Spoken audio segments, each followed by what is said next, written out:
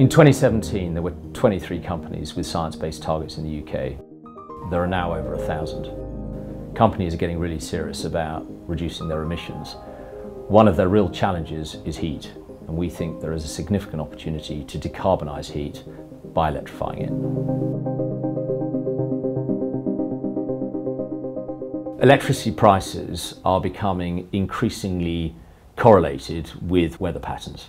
When it's windy, we see prices fall. When it's not windy, we see wholesale electricity prices increase. The government has recently announced its Clean Power 30 plan, and under that plan we're going to see a substantial increase in wind generation and solar to the tune of about 80 gigawatts. Over that same period, it's unlikely that we're going to see a significant increase in demand as things stand.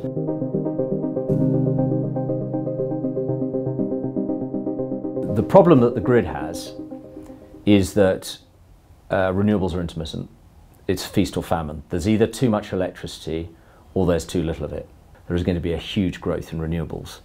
That growth means that on windy days there will be a huge amount of power, excess power that needs to be used. The options at the moment are for wind farms to be turned off, so if there's an excess of wind farms are turned off, or that power is exported to the continent via the interconnectors. The problem is, if the weather patterns are the same across Northern Europe, everyone has the same challenge. Everyone wants to basically get rid of power. Now, if we can design an electricity system which is much more flexible, whereby assets can turn up in response and consume that excess electric power, then we have a much more flexible and dynamic system that can take advantage of those times when there is an abundance of renewables.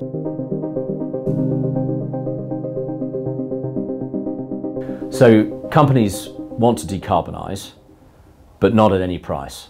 By being able to consume electricity flexibly and turn it into heat, we can generate heat cost effectively. The next challenge is it's not always windy. So what do we do? By combining flexible electrification with an alternative fuel source, then we can provide baseload decarbonisation cost effectively. How do you decarbonise electricity? How do you decarbonise heat? One, you need flexible assets that can consume it when it's cheapest.